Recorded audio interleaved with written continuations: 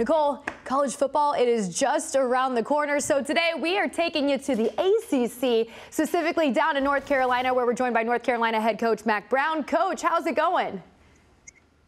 Brooke, it's going really well. We're obviously guys practice like the Olympians now. They work every day.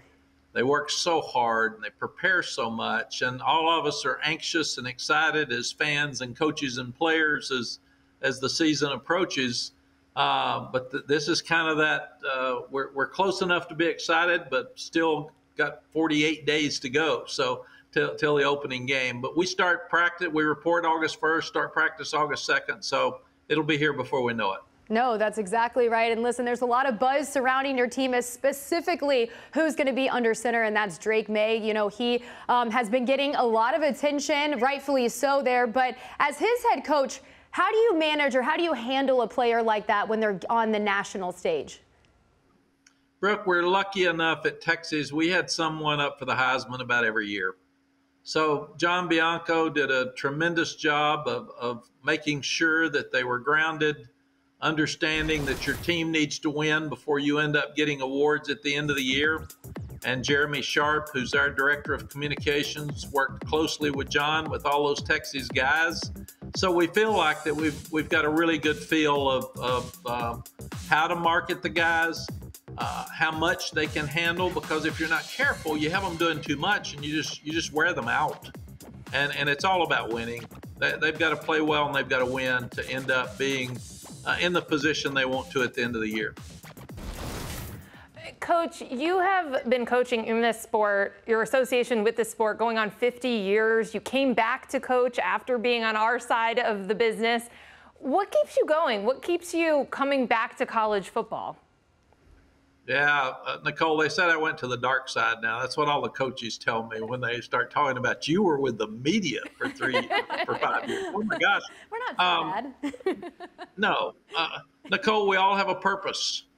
And during the time where they were talking about the Hall of Fame, you have a year that you go back and say thank you to all the people that you need to. And I came back to North Carolina and I was talking to the ex-players, and about 200 of them showed up for a party, and I had a great time, and we had a lot of laughter and talking about stories, and some of them were true and some of them weren't. Of course, these guys exaggerate, but we were walking out and Sally said, you know, I haven't seen you this happy in 5 years. This is what you do. Your gift is players.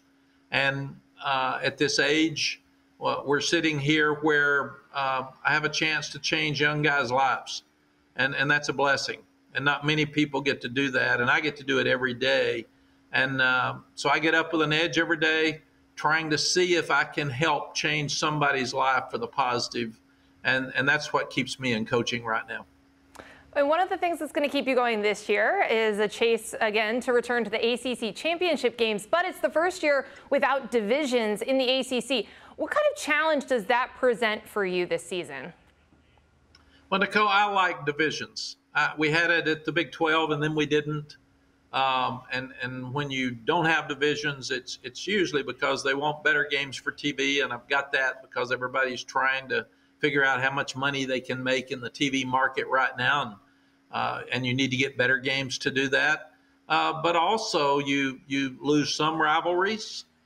You start playing different teams that maybe you're not as used to playing, and your fan base isn't as used to. You do get to go to different places. But I don't think the pressure changes because you've still got to be one of the two best teams in the league.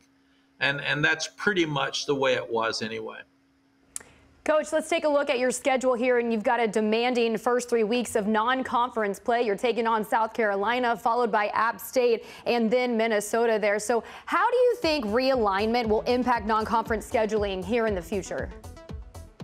Brooke, everything's based on money right now. We talk about NIL. We're talking about realignment. It's all about money. How many dollars can you make? And that's driven by TV. So to me, we're going to see the conferences after they realign probably playing a lot more interconference games. And then the out-of-conference games, you'll probably see less games with an FCS team because TV is going to demand that you play a national game when you're outside of conference. So I think you're going to see 9, 10 conference games and then probably 2 national games, just so you'll be more marketable for your TV games. And I think that's coming pretty soon.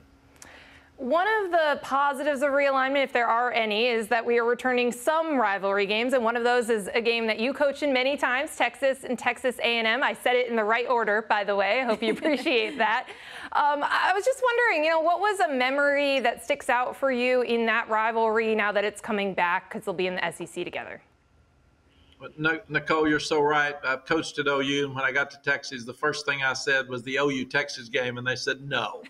It's the Texas OU game. You need to understand. So it's the same thing with the Texas A&M rivalry. I actually spoke to the high school coaches convention yesterday in Houston, and it was great to reconnect with so many of the high school coaches that I just love in the state of Texas, and they were so good to me for my 16 years there. And they asked me that question. They said, what's the biggest memory? And forgive me, but I actually had 3.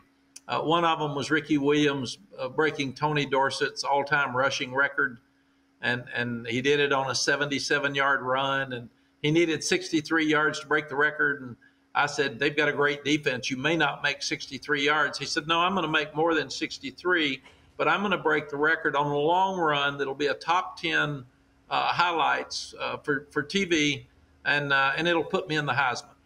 And he did all of that with a 77-yard run. He kind of patted me on the tail at the end, said, I got my 63 yards. I said, yeah, you got it. So that was one.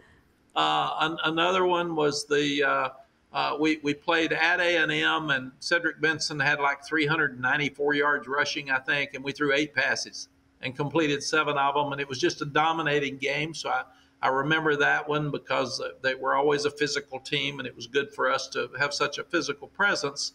And the last one, Nicole, has to be the last-second kick with 3 seconds left by Justin Tucker that won the last game in the series at A&M. And that was the last time the game has been played, so it'll be fun to watch the renewal of the game. All right, Coach. Well, we know how busy you are getting your team ready for this season here in the fall. We appreciate you taking the time, and hopefully we can catch up with you soon.